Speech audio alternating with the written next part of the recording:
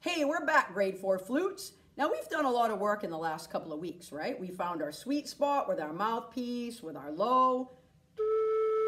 We've worked on our high. And remember, if you're struggling with either of those, go back and practice with the video.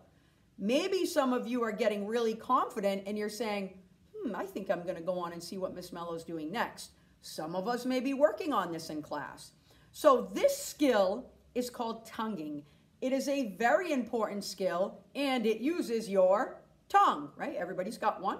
So we're using our tongue. And it is an important skill for every instrument, not just for you. All of the instruments use their tongue to play properly. So, well, the instruments don't use it, but the people playing them do. So think about it this way. If you say the letter T, your tongue is hitting kind of underneath where your teeth hit your mouth. So say the word T, all right? And you go T, T. Now say 4 of them. T, T, T, T. And you're feeling where your tongue is kind of hitting and then backing away. It's like hello, and then it says goodbye. That skill becomes very important. So I'm going to show you what it sounds like. We do this in one breath. I want you to think of a loaf of bread.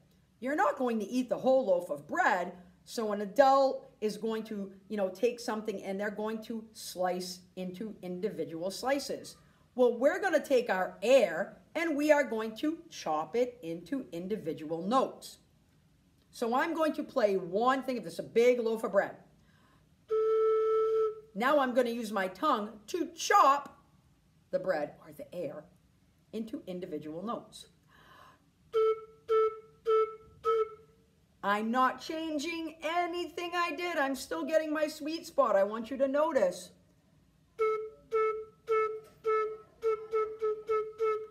I'm letting my tongue hit my teeth, okay? Your goal is to do 4 of those in one breath. That will work your lungs.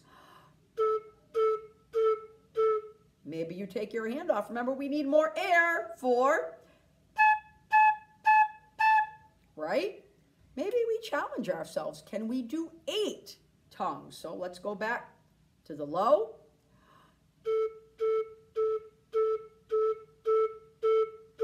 Now that's going to get you out of breath. Let's try high.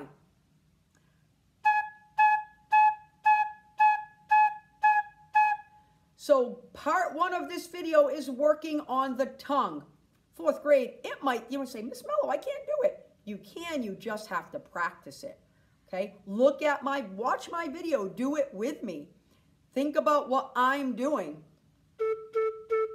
If you had an x-ray machine, you'd see my tongue saying, hi, bye, hi, bye. It's going quickly in there, okay? The more comfortable you get, the faster you can go.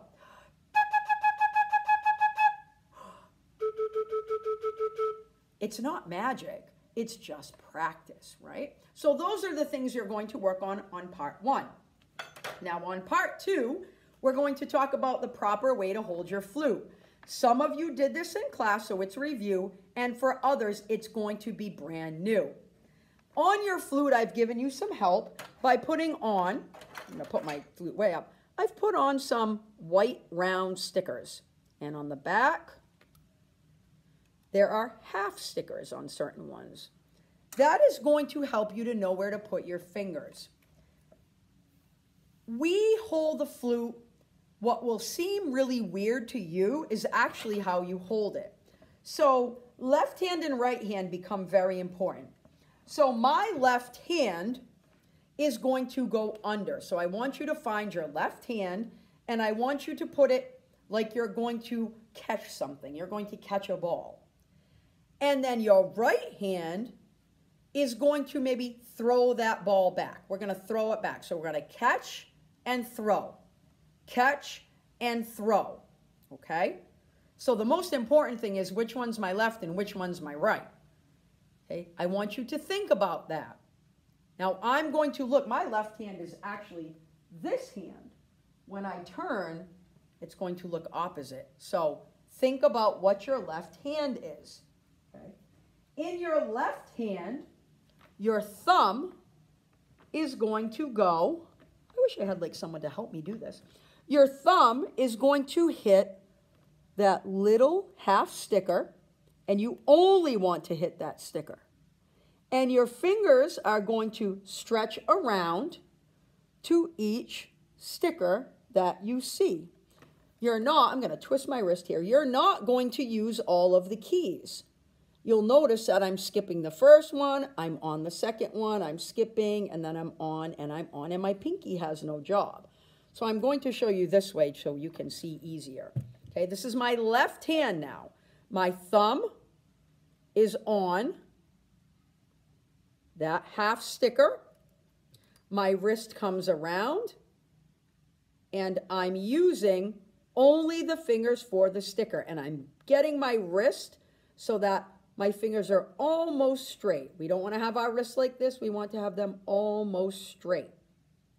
Okay, hard to show this on video. My right hand, which is this hand, the thumb is going to go underneath. It's going to rest there. And I'm going to use the stickers on this side. 1, 2, 3.